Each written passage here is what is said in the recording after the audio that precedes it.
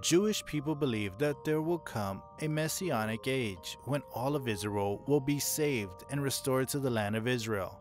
At the time of a descendant of David, the Messiah, who is righteous in the eyes of God, will sit on the throne in Jerusalem, and the temple will be complete again.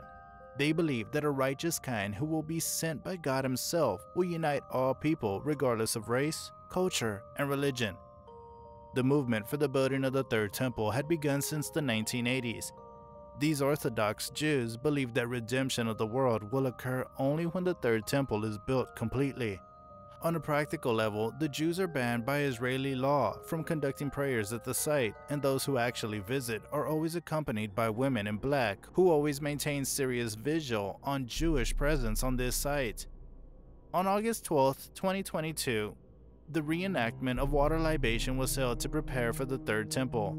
Sukkot, the Feast of Tabernacles or the Feast of Shelters or Booths, is a Jewish holiday, the seventh and the last feast that the Lord commanded Israel to observe, one of these three feasts that they were told to go and appear before the Lord your God in the place where He shall choose. The Jewish prophets had all proclaimed that when the last days are near, the exiles of Israel would return to the Promised Land and the temple would be rebuilt again. In Ezekiel 37:28, it's been said, "Then the nations will know that I, the Lord, make Israel holy, when my sanctuary is among them forever." According to the Jews, the end-time events are unfolding before our eyes.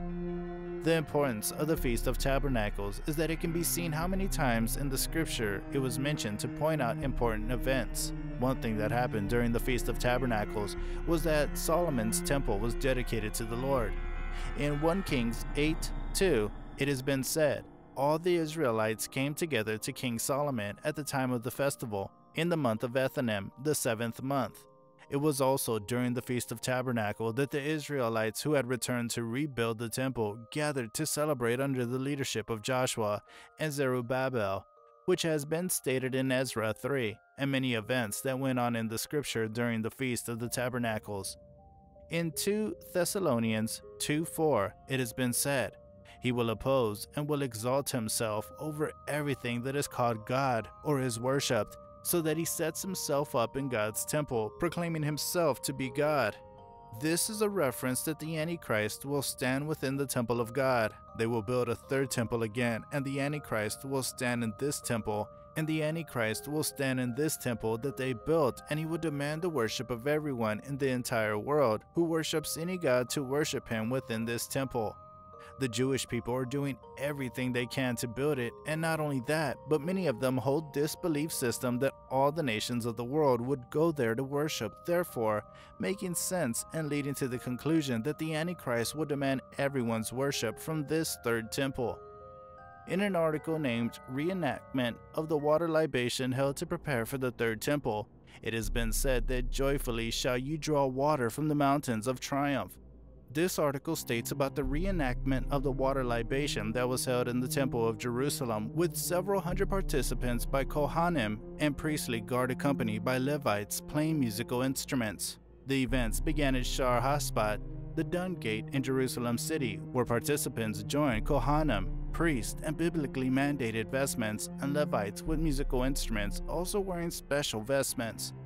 The musically gifted Levites held the ceremony with joyous music on drums, violins, guitars, clarinets, winding down ancient walkways into the valley below the Temple Mount. The crowd sang and danced as they passed from the archaeological remains of the ancient city of David through an Arab village to the Siloam spring used in the temple times. The procession was punctuated by stops during which 4-foot-long pure silver trumpets were sounded. The event was overseen by Rabbi Israel Ariel, the founder of the Temple Institute, and quite a few other rabbis. At the head of the parade was the gold vessel or the water jug.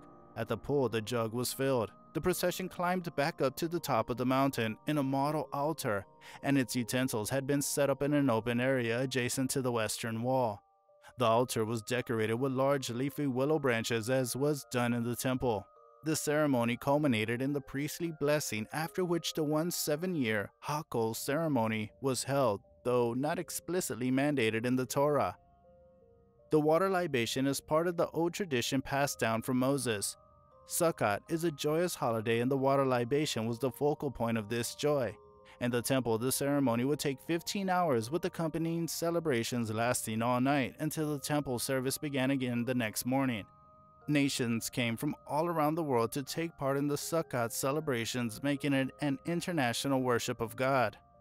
In temple times, the libation of water was made together with the pouring out of wine at the morning service on the last 6 days of the week-long Sukkot holiday. The Siloam pool, Salwan in Arabic, is a huge biblical import that will re-emerge when the third temple is built. The pool of Siloam was the starting point for the pilgrims, who made the annulling pilgrimage to Jerusalem for the biblical feasts. They would use the pool to wash and ritually purify themselves before ascending by foot to the inner court of the Temple Mount to bring their sacrificial offering.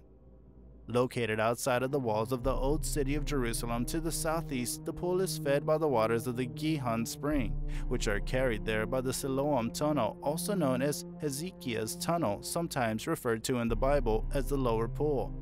The Lower Pool was built during the reign of Hezekiah at 715 to 687 BC to replace an old Canaanite tunnel known biblically as the Upper Pool that was vulnerable to attackers.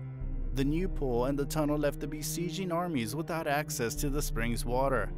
Archaeologists believe that during the Second Temple era, the waters continued to flow south and were collecting in an additional larger pool. This pool was discovered during the summer of 2004 and is continuing to be uncovered today. It should be noted that the year after Shemitah is auspicious for the arrival of the Messiah. The Babylonian Talmud and the Tractate of Sanhedrin 97a brings the verse from Amos which says, "On that day will I rise up the fallen booth Saka of David." Amos 9:11. This verse comes in the context of a prophecy about God bringing the nation of Israel back from exile among the nations. Amidst descriptions of the days preceding the Messiah, the Talmud says, "As it is written, on that day it will rise up the tabernacle of David that is fallen." Our rabbis taught in the 7-year cycle, at the end of which the son of David will come in the first year, this verse will be fulfilled. The Talmud is stating explicitly that the Messiah will come in the first year after the Shemitah. It should be noted that the Talmud describes the days before the Messiah in depth and that they are especially difficult times. The Talmud is not the teaching of God. They are teachings of the rabbis which are completely false. They have many prophecies within their own writings, just like within the Quran. They have these things leading to what they believe the Messiah will come, which are made up in their own writings.